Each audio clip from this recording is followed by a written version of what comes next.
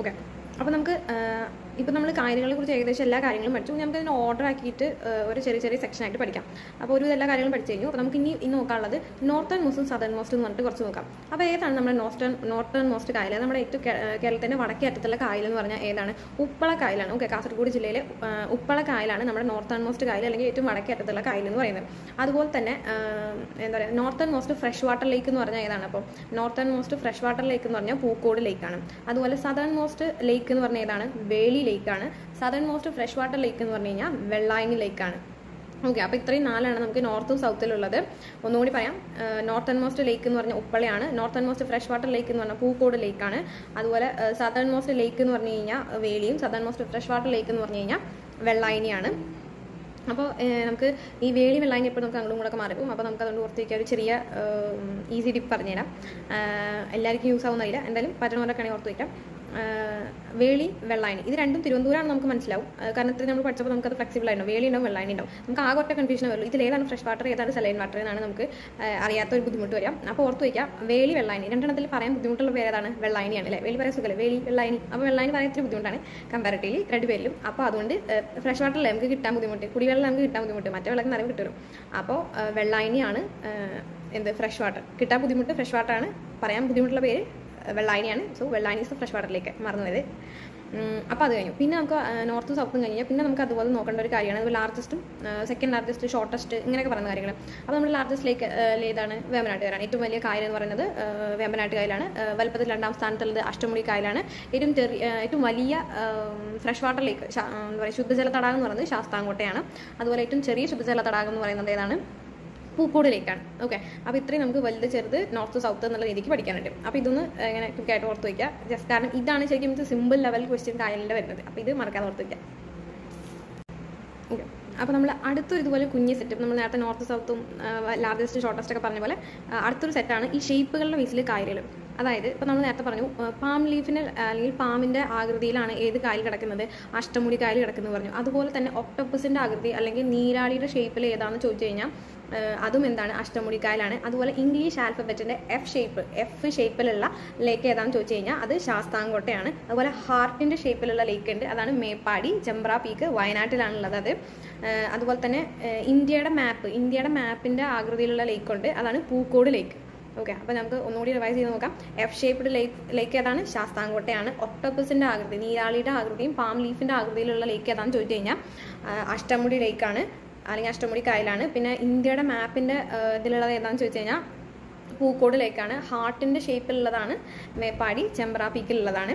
അപ്പോൾ ഇത്രയും ഈ ഷേപ്പുകളും കായലുകളും ഉണ്ട്. അപ്പോൾ ഇതും ഇതുപോലെ തന്നെ ചെറിയ ചെറിയ ഒരു പഞ്ച് തന്നെയാണ്. അപ്പോൾ ഇതും കൂടെ ഒന്ന് നോക്കി വെക്കണം. അപ്പോൾ നമ്മൾ ഇപ്പോൾ ഒരുവിധം കായലുകളും അതിൻ്റെ കുറച്ച് വലിയ ഇമ്പോർട്ടൻ്റ് ആയിട്ട് ഭാഗങ്ങളൊക്കെ പഠിച്ചു കഴിഞ്ഞു. ഇനി അതുപോലെ തന്നെ സൂപ്പർ ഇമ്പോർട്ടൻ്റ് ആണ് എന്നാൽ കുറച്ചുള്ളൂ അങ്ങനത്തെ ഒരു ഭാഗമാണ് നമുക്കുള്ളത്. നമ്മളിപ്പോൾ പഠിച്ച കായലുകളിലുള്ള വള്ളം കളികളും ബോട്ട് റേസുകളും അങ്ങനത്തെ കാര്യങ്ങളൊക്കെ ഇല്ലേ, അതാണ് നമുക്ക് പഠിക്കാൻ പോകുന്നത്.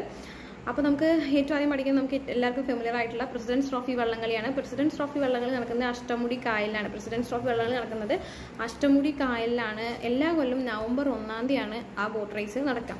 അതുപോലെ തന്നെ അടുത്ത ഇമ്പോർട്ടൻ്റ് ആയിട്ടുള്ളതാണ് നെഹ്റു ട്രോഫി വള്ളംകളി എന്ന് പറയുന്നത്. പണ്ട് തന്നെ പ്രൈം മിനിസ്റ്റർ എന്നാണ് പറഞ്ഞിരുന്നത്, പ്രൈം മിനിസ്റ്റർ ട്രോഫി വള്ളംകളി എന്ന് പറഞ്ഞത്. ഇപ്പോൾ നമ്മൾ പറയുന്നത് നെഹ്റു ട്രോഫി എന്നാണ് പറയുക.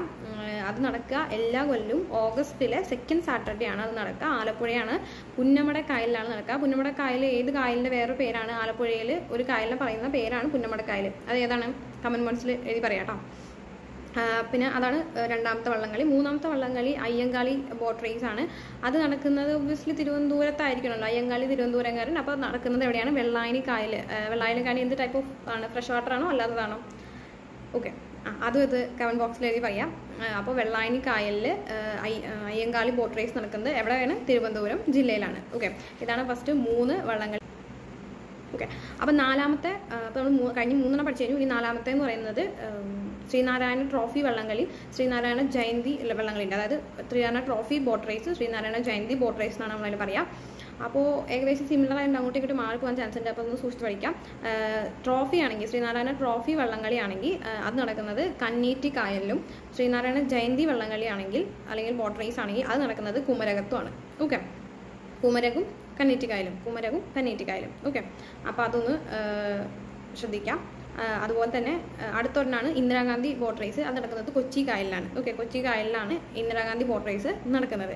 അപ്പോൾ ഈ ബോട്ട് റേസ് നമുക്ക് ഒരുമിച്ച് പറയാം. ഏതൊക്കെയാണ്? Nehru trophy, precedence trophy, Ayyankali boat race, Indira Gandhi, Sreenarayana Jayanti, Sreenarayana trophy. Okay, അപ്പോൾ ഇതിൽ ബാക്കിയെല്ലാം നമുക്ക് ഒരു ഓർത്ത് വയ്ക്കാൻ പറ്റും. എനിക്ക് തോന്നുന്നില്ല അങ്ങോട്ടും ഇങ്ങോട്ടൊക്കെ വലിയ ബുദ്ധിമുട്ട് വരുമെന്ന്. ആകെ ഒരു ഇത്തിരി കഷ്ടം വരുന്നത് നമ്മുടെ ഈ ഇതുണ്ടല്ലോ, എന്താ പറയുക, ട്രോഫിയും ജയന്തിയും അങ്ങോട്ടും ഇങ്ങോട്ടും മാറാതെ നോക്കണം. അപ്പോൾ അത് പഠിക്കാൻ ശ്രീനാരായണ ട്രോഫി വള്ളംകളി. ഓക്കെ, ചെറിയൊരു ഈസി ടിപ്പ് ഞാൻ പറഞ്ഞുതരാം. അത് എല്ലാവർക്കും കണക്ട് ആവുമെന്ന് അറിയില്ല. ശ്രീനാരായണ ട്രോഫി വള്ളംകളിയാണെങ്കിൽ നമ്മൾ പറയുക കന്നേറ്റിക്കായലല്ലേ. അപ്പോൾ ട്രോഫി നമുക്ക് ഇങ്ങനെ ഏറ്റിട്ട് വരണമല്ലോ. വലിയ ട്രോഫി കിട്ടുമ്പോൾ ഏറ്റിട്ട് വരെ കന്നേറ്റിക്കായൽ. ഇനി ബാക്കി എല്ലാവർക്കും അങ്ങനെ പറയുമെന്ന് അറിയില്ല. എനിക്ക് എന്തായാലും ട്രോഫി എന്ന് പറയുമ്പോൾ ഏറ്റിട്ട് വരണം. ട്രോഫി നമ്മൾ ഏറ്റിട്ടാണല്ലോ വരിക. അപ്പോൾ കന്നേറ്റി കായൽ. അതുപോലെ ജയന്തി എന്ന് പറയുമ്പോൾ മീൻസ് നമ്മുടെ കുമരകമായിട്ട് ബന്ധപ്പെടുമ്പോൾ വേറൊരു ആളുടെ പേരുമായിട്ട് ബന്ധപ്പെടുന്ന ജയന്തി കുമാരൻ. അങ്ങനെ നമുക്ക് കണക്ട് ചെയ്ത് പഠിക്കാം. ഓക്കെ, ഇച്ചിരി ബോറാണ്, എന്നാലും കുഴപ്പമില്ല, ഓർത്ത് നോക്കിയെങ്കിൽ നല്ലതല്ലേ. അപ്പോൾ അങ്ങനെ ട്രൈ ചെയ്യാം. ഓക്കെ, അപ്പോൾ ഇതാണ് നമ്മുടെ വള്ളംകളി ബോട്ട് റേസിൻ്റെ ക്വസ്റ്റ്യൻസ്. അപ്പോൾ നമ്മൾ നേരത്തെ കായലുകൾ പഠിച്ചപ്പോൾ നമ്മൾ അതിൻ്റെ ഇടയ്ക്ക് പറയാനുണ്ടായി വേമ്പനാട്ട് കായൽ എന്ന് പറയുന്നത് ഫസ്റ്റ് റംസാർ സൈറ്റാണ്. അല്ല, ഫസ്റ്റ് എന്നല്ല, റംസാർ സൈറ്റുകളിൽ ഒന്നാണ്. സെക്കൻഡ് സൈറ്റാണ് അഷ്ടമുടി കായൽ, തേർഡാണ് ശാസ്താംകോട്ട. നമ്മൾ ആ കായലുകൾ ഓരോന്നും പഠിച്ചപ്പോൾ നമ്മൾ അങ്ങനെ പറയുണ്ടായിട്ടുണ്ട്. അപ്പോൾ എന്താണ് റംസാർ സൈറ്റ്, എന്താണ് ഈ 3 കായലുകളും അതിൽ പെടാൻ കാരണം, അപ്പോൾ അങ്ങനത്തെ കുറച്ച് കാര്യങ്ങൾ. അപ്പോൾ റംസാർ സൈറ്റ് എന്ന് പറഞ്ഞു കഴിഞ്ഞാൽ എന്താണെന്ന് വെച്ച് കഴിഞ്ഞാൽ, ഇപ്പോൾ നമ്മൾ UN ഹെറിറ്റേജ് സൈറ്റ് എന്നൊക്കെ പറഞ്ഞിട്ടില്ലേ, അതുപോലെ ഇന്റർനാഷണൽ ഇമ്പോർട്ടൻസ് ഉള്ള വെറ്റ്ലാൻഡ്സുകളുടെ ഒരു ലിസ്റ്റാണ് ഈ റംസാർ സൈറ്റ് എന്ന് പറയുന്നത്. അപ്പോൾ 1971 ഇങ്ങനെ ഒരു ഇനിഷ്യേറ്റീവ് സ്റ്റാർട്ട് ചെയ്യുന്നത്. അപ്പോൾ അതൊന്നും നമുക്ക് പഠിക്കേണ്ട, ഞാൻ ജസ്റ്റ് പറഞ്ഞുള്ളൂ. അപ്പോൾ എന്താ കാര്യം എന്ന് വെച്ച് കഴിഞ്ഞാൽ, റംസാർ എന്ന് പറഞ്ഞാൽ ഇറാനിലെ ഒരു സ്ഥലമാണ്. ഇറാനിലെ റംസാർ എന്ന് പറഞ്ഞ സ്ഥലത്ത് വെച്ചിട്ട് എന്താ പറയുക, ഈ വെറ്റ്ലാൻഡ്സ്, ഈ നാഷണൽ ഇമ്പോർട്ടൻ്റ് ആയിട്ടുള്ള വെറ്റ്ലാൻഡ്സിൻ്റെ പ്രൊട്ടക്ഷനും കാര്യമായിട്ട് ഒരു ട്രീറ്റി നടക്കേണ്ടായി. അതിൻ്റെ ഭാഗമായിട്ട് പിന്നെ അങ്ങോട്ട് നമ്മൾ എല്ലാ രാജ്യങ്ങളിൽ നിന്നിട്ടുള്ള അങ്ങനെ ഇമ്പോർട്ടൻ്റ് ആയിട്ടുള്ള വെറ്റ്ലാൻഡ്സിനെയൊക്കെ ആഡ് ചെയ്ത് നല്ലൊരു ലിസ്റ്റ് ഉണ്ടാക്കിയിട്ടുണ്ട്.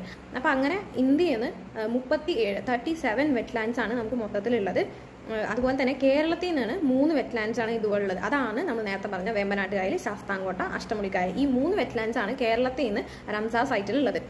ഇന്ത്യ റംസാർ സൈറ്റിൽ മെമ്പർ ആവുന്നത്, അതായത് ഇന്ത്യയിലത്തെ ഒരു വെറ്റ്ലാൻഡ് റംസാർ സൈറ്റിൽ വരുന്നത് 1982 1982 ഫെബ്രുവരി 1 ആദ്യമായിട്ട് ഇന്ത്യയിൽ നിന്നൊരു വെറ്റ്ലാൻഡ് റംസാർ ലിസ്റ്റിൽ ഇടം പിടിക്കുന്നത്. കേരളത്തിൽ നിന്ന് 3 വെറ്റ്ലാൻഡ്സ് ആണുള്ളത്. ഈ 3 4ാമത്തെ ഒരെണ്ണം പറഞ്ഞു വെച്ചിട്ടുണ്ട്. ഇറ്റ്സ് പ്രപ്പോസ്ഡ് പ്രോജക്റ്റ് ആണ്. ഇതുവരെ അത് നടന്നിട്ടില്ല. കൗവായി കായലാണ് 4ാമത്തെ പ്രപ്പോസ്ഡ് ആയിട്ട് നിൽക്കുന്നത്.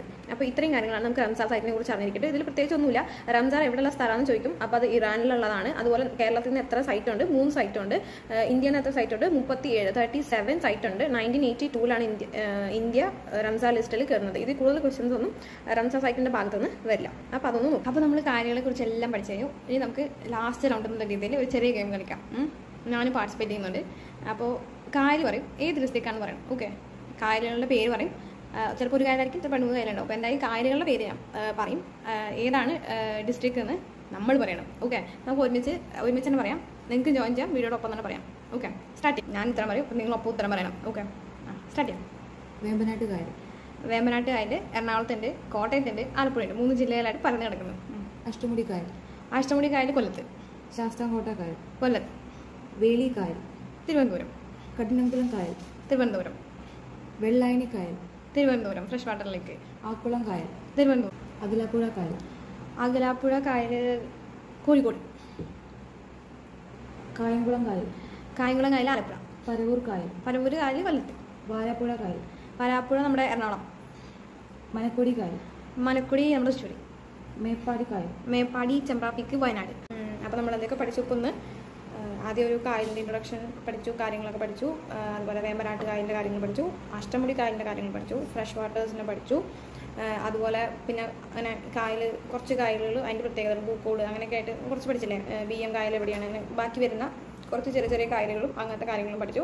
അതുപോലെ കായലും വള്ളംകളിയും പഠിച്ചു. അതുപോലെ പിന്നെ പഠിച്ചു കായൽ ഏത് ഡിസ്ട്രിക്റ്റാണെന്ന് പഠിച്ചു. ഓക്കെ, പിന്നെ റംസാർ സൈറ്റിനെ കുറിച്ചും പഠിച്ചു. അപ്പോൾ ഇത്രയും കാര്യങ്ങൾ കവർ ചെയ്താൽ തന്നെ നമുക്ക് ഉറപ്പാണ് കായലിൻ്റെ ഭാഗത്തുനിന്ന് തന്നെ ഒരു ക്വസ്റ്റ്യനും മിസ്സാവില്ല.